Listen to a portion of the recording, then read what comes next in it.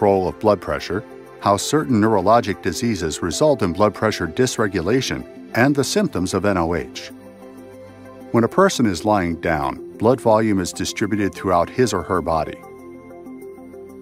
When the person stands, nearly a liter of blood shifts from the upper to the lower body.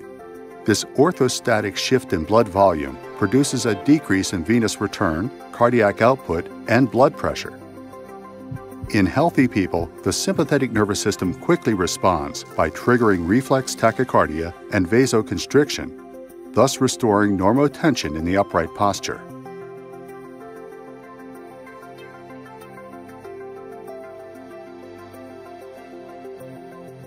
When a person stands, the gravity-induced drop in blood pressure is detected by sensory baroreceptors in the carotid sinus and the aortic arch, and the information is relayed to the central nervous system.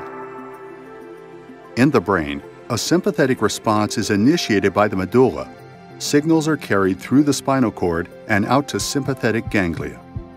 Postganglionic neurons provide direct sympathetic innervation to the heart and peripheral vasculature.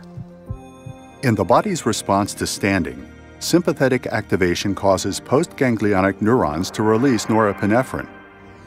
Norepinephrine stimulates alpha-1 adrenergic receptors in vascular smooth muscle, causing vasoconstriction. Norepinephrine also stimulates cardiac beta-1 adrenergic receptors, increasing contractility and heart rate. This action results in restoring normotension within seconds of a person standing.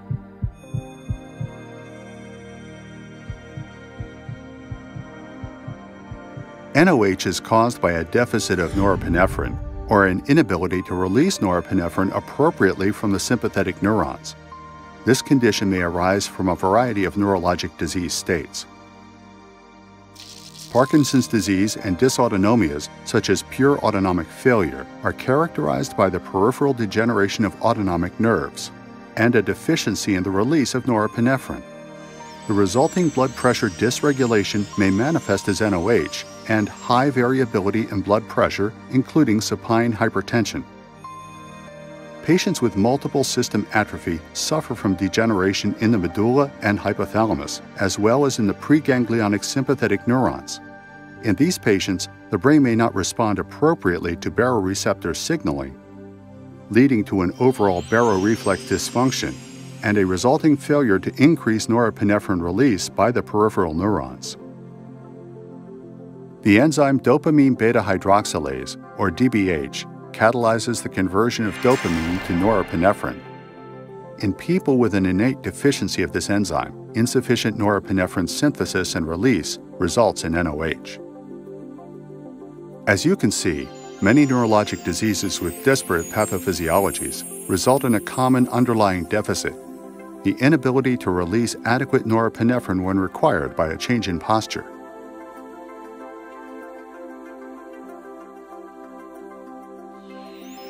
The hypotension caused by failure of postganglionic neurons to release adequate norepinephrine in response to orthostasis can cause symptoms of NOH, including dizziness or lightheadedness, syncope, weakness, fatigue, and blurred vision. These symptoms may be debilitating and have a profound impact on a patient's ability to perform daily activities. Some patients may also experience headaches, neck pain, or cognitive slowing. Symptoms may result in falls and injuries. Patients may have a reduced ability to perform daily activities that require standing or walking. Symptomatic NOH is present in about 1 in 5 patients with Parkinson's disease and in most patients with multiple system atrophy.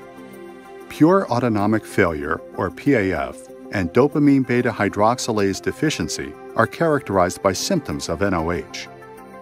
The diagnosis of NOH requires, in addition to symptomatic presentation, a measured sustained fall in systolic blood pressure of at least 20 millimeters of mercury or a fall in diastolic blood pressure of at least 10 millimeters of mercury within 3 minutes of standing. Despite hypotension, there is no compensatory increase in heart rate. Recognizing and treating NOH as a distinct condition from the patient's underlying neurologic disease is critically important to improving the patient's ability to perform activities of daily living and reducing his or her risk of injury.